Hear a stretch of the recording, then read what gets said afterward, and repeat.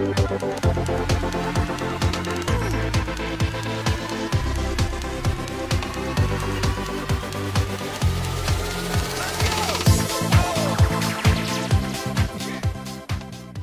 me again, Peter Okebukola, and I'm glad to welcome you to the first lesson in our Quality Assurance in Higher Education Made Easy series. This first lesson is on basic concepts in quality assurance. You know, by part of the world, we have this moi. He said that if you want to eat moi, you start from the bits and pieces at the edges. So for this series, we're going to start from the basic concepts, and we promise you a very delicious meal throughout the series. So let's begin with the basic concepts. Oh yes, we begin with basic concepts. Today is May the 30th, 2021. And what will be our learning outcomes? When we complete this lesson, you should be able to define quality and the rest of them here. You should be able to analyze definitions. You should be able to state the different components of quality assurance in higher education and describe major challenges to quality assurance in higher education in Africa. We have 5 basic concepts we're going to learn in this lesson: quality assurance, quality control, components of quality assurance. Let's begin with the first one, the concept of quality. Quality is beauty in the eye of the beholder. Look at this gentleman on the left, with good set of teeth, very wonderful set of teeth. You can see even the one on the right. You see, some people will like this set of teeth and others will not. The person on the right here, you can see is beer. You can see wonderful, well-trimmed. Some may not like it. So is quality something like beauty that's in the eye of the beholder? You can see this wonderful couple. The lady is very short. Oh, sorry, very, very tall. And the gentleman here is, trying to get a ladder up. And you can see. So, concept of quality is beauty in the eye of the beholder. When you say something is quality, is it something that is person specific? Look at these flowers, which is the most beautiful. Some will say this, some will say this, and some will say the other one. Now, there's some fundamental thing. What is good is good. So you can't say this is good quality or poor quality. What is good, and what is bad is bad. Now, at this job interview, this gentleman here with BSc Computer Science, and is being asked what's a mouse. By the way, this is true story. In 2002, I took a set of applications for establishment of private universities to the Federal Executive Council, the highest, and in the land in Nigeria. And the minister asked me, look, what kind of, they don't want to approve new universities for us because those ones that were producing, the graduates that were producing are not competent. And that minister gave this as an example, that it was part of an interview. They were asking this person with a BSc degree in computer science, what is a mouse? And this is what the minister said, that this gentleman said, a mouse is another name for a rat. Oh, so what is good is good, what is bad is bad. Now let's look at some definitions of quality.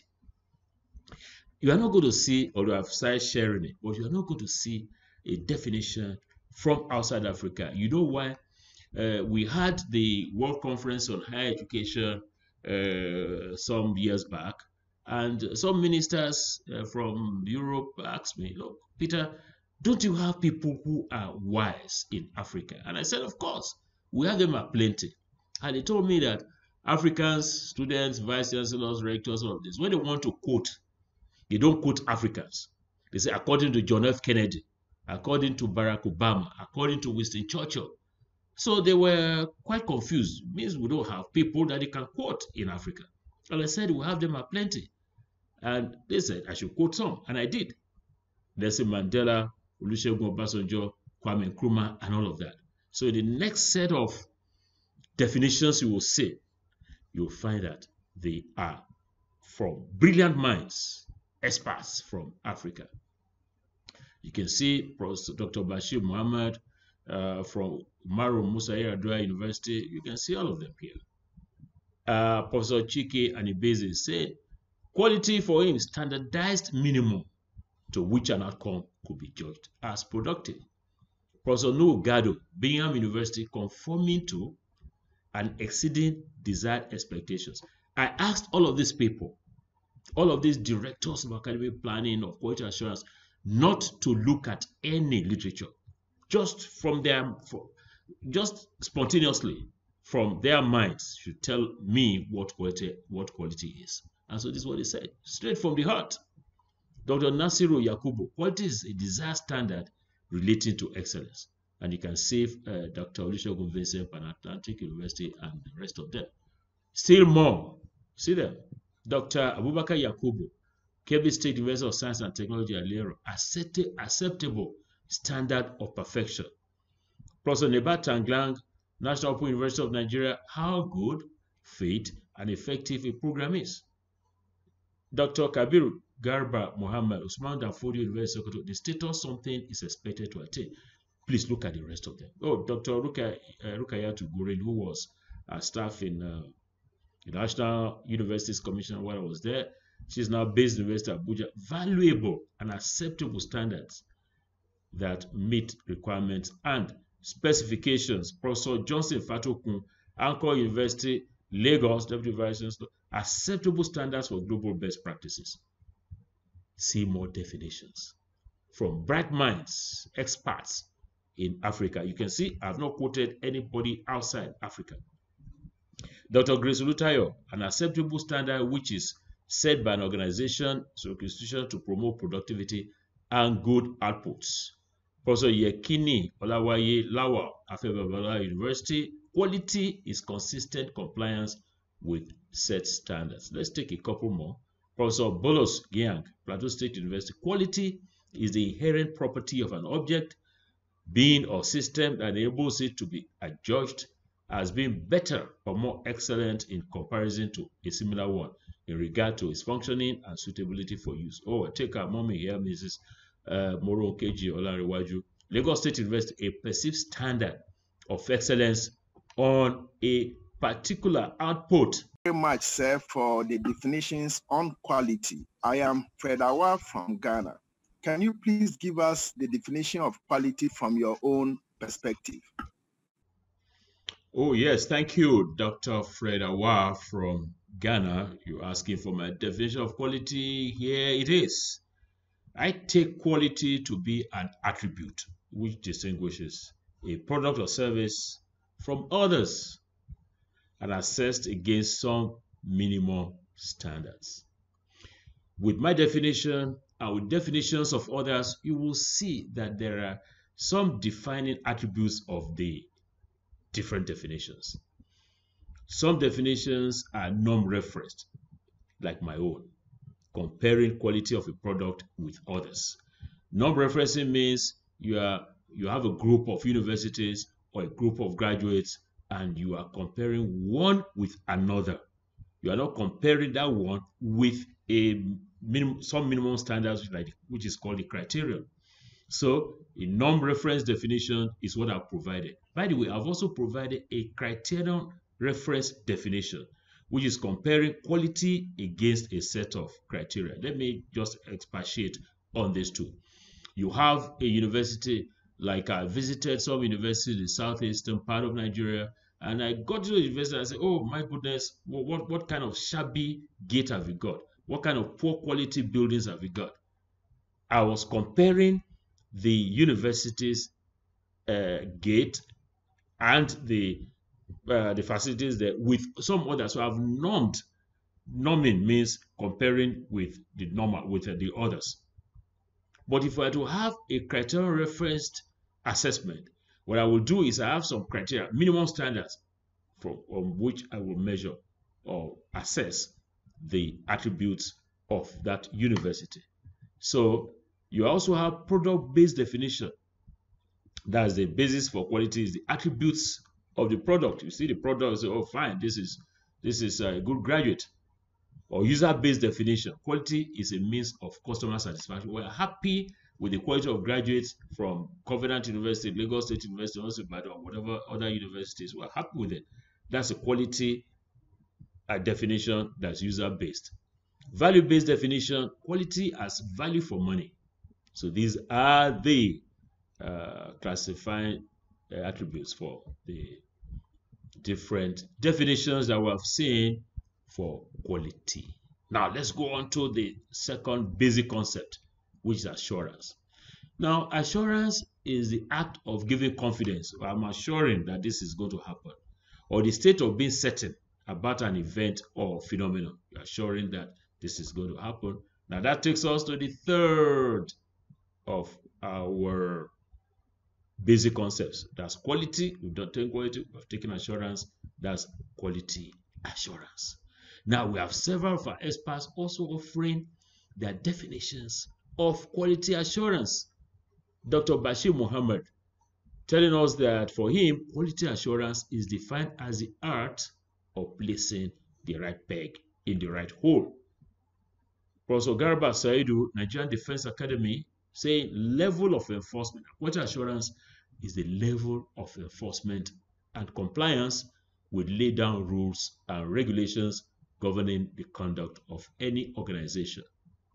You can see Professor Chike Anibeze, Professor Nu Gado being mechanisms and procedures set in place to ensure expectations are met and exceeded.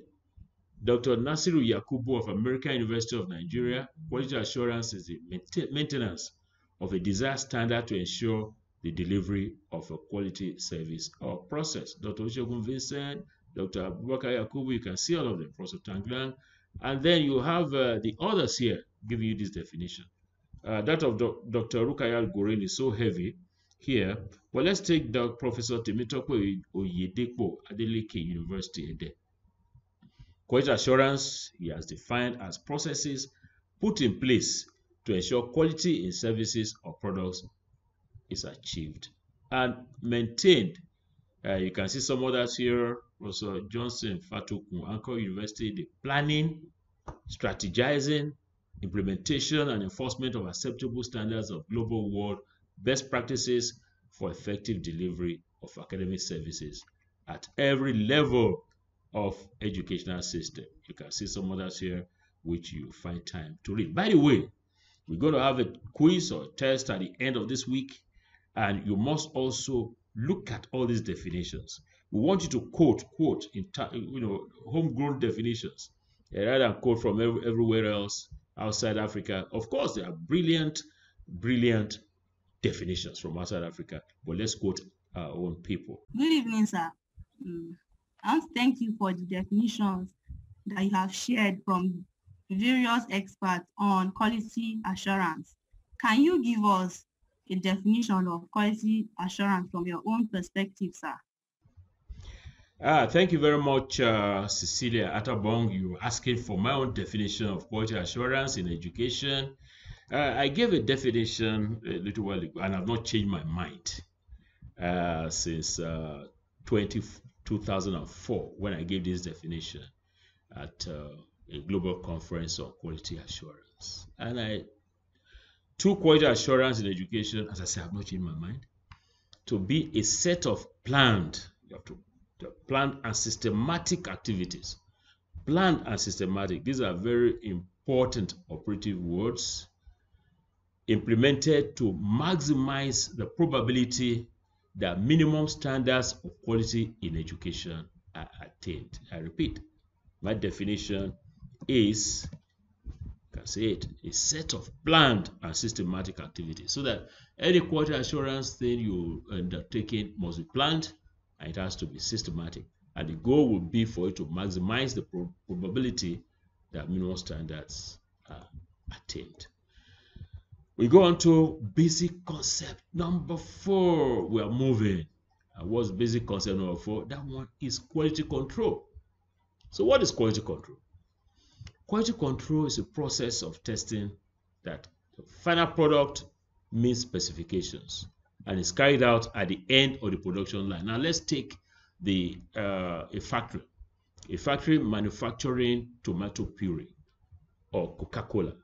So the quality control is at the end, at the point that the bottle is coming out, the puree is coming out.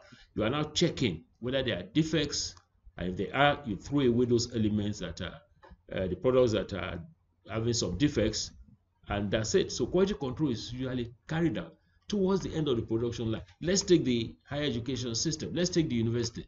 So the students come in at the 100 level, that's freshman or woman, and then you are not doing anything, and you are just checking at the end that, oh yes, you have met the minimum standards and all that. But in contrast, quality assurance is applied all through the production line, from entry to exit.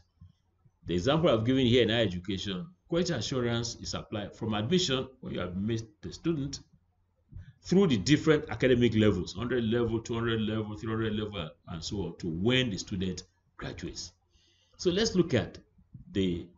compare quality assurance and quality control. The focus in quality assurance is preventing defects with a focus on the process used to make the product. It's a proactive process, whereas quality control is a reactive process.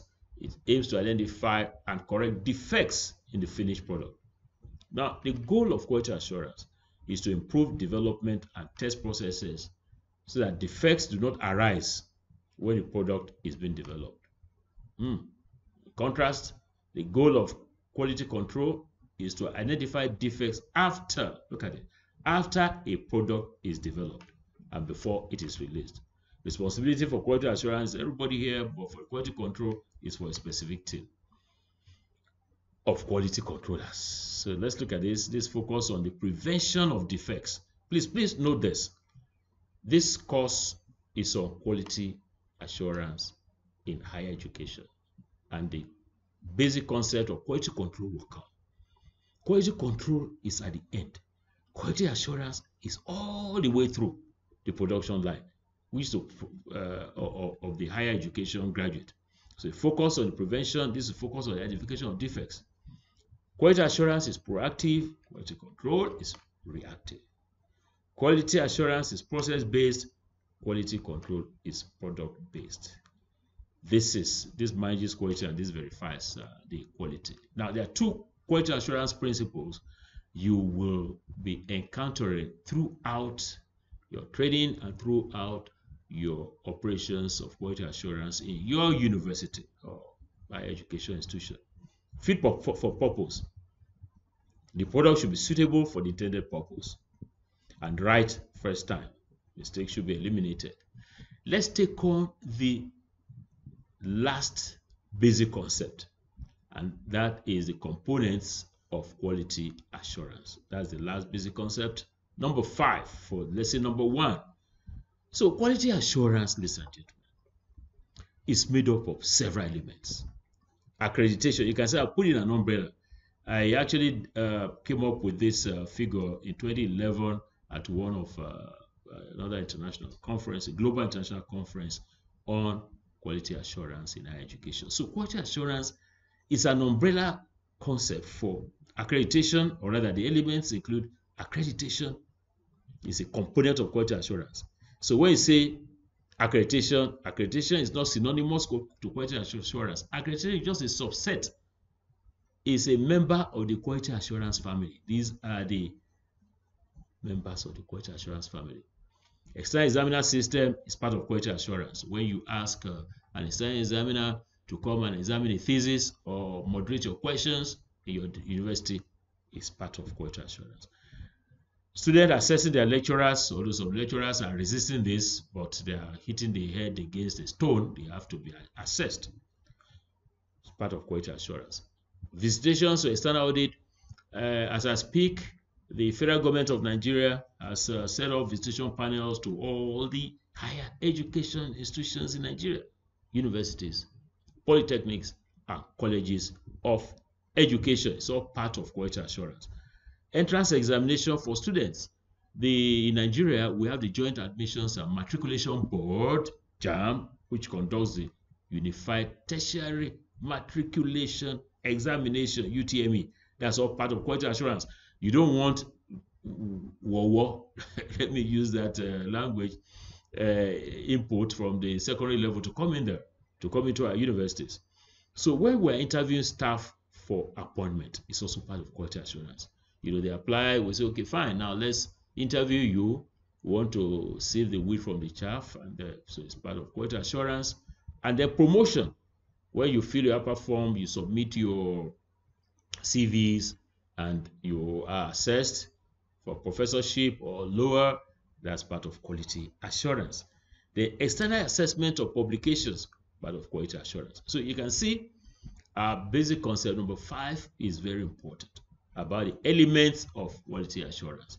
And as we said, accreditation, external examination system, and several others. We're going to be asking from our Ghanaian participants what other elements they have in the Ghanaian tertiary education system, and also from Burundi. So the message, ladies and gentlemen, is that quality assurance is not accreditation. Not only accreditation, it's made up of several other important members of the quality assurance family. Now let's have an activity before we end. Like we said, this is a practical track. This track is practical. You have the conceptual track. Professor Sally will be telling you also about NUC and the laws.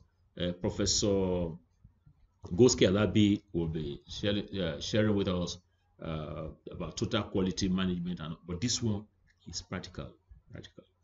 So I'll ask you to list some of the key challenges to quality assurance in higher education in Africa. Are you listening there? Let me share with you my own list, which Shabani and Okebukola came up with in 2014. They are actually top 10, not top 7. So we'll modify this one to be 10 later. Look at that. Depreciating quality of higher education teachers.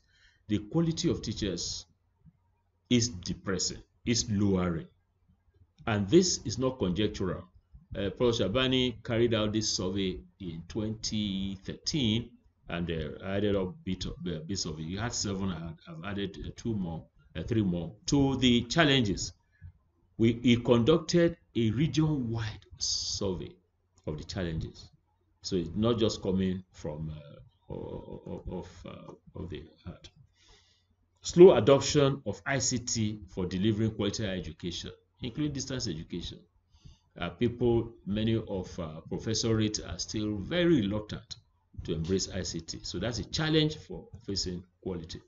Capacity deficit of quality assurance agencies.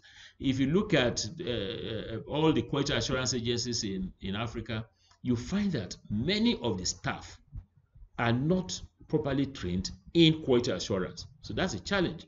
If you are not properly trained in quality assurance, I want to quality assure and regulate the institutions, then there's a challenge there. So capacity deficit of quality assurance agencies, infrastructural and facility inadequacies, management inefficiencies. The governance system in many of our higher education institutions is compromised. And so that's a challenge. Now, all these secondary school products that are coming into our higher education institutions are coming so poorly prepared. So that's a challenge facing quality of higher education in Africa. Poor quality of entrance into higher education from the secondary level. Number 7, poor reading culture among students and staff. They don't want to read anything again. All they want to read is just a few posts on Facebook. Even the staff. Unstable academic calendar is a major challenge to quality. In many African countries, Nigeria, for instance, you have the staff going on strike and the university is shut for months. So how can you how can you get quality to be at top of the agenda there? Number 9, which is last but one, is academic corruption. Academic corruption is rampant. That's a major challenge. Number 10 is research capacity deficit. I'd like you to note that in our first discussion forum, we'll be asking you about these challenges. So please make a note of this. You can pause the video or you can download it and watch it at a later date. We're going to be asking you for 4 of these challenges and what the solutions alike. Ladies and gentlemen, before I close, you can see Russia. Russia said, we are the first to go to space. You remember Sputnik? The USA said, oh yes, of course. We are the first to land on the moon. Zuma said, by the way, this is a joke. We'll be the first to land on the sun. USA said, oh, the sun is too hot. You cannot land on it. But Africans laughed at them and said, oh, we're not stupid. We'll go at night. That's a big joke. Me, I'm not going to the sun either daytime or nighttime. You can see I've changed my cap to red.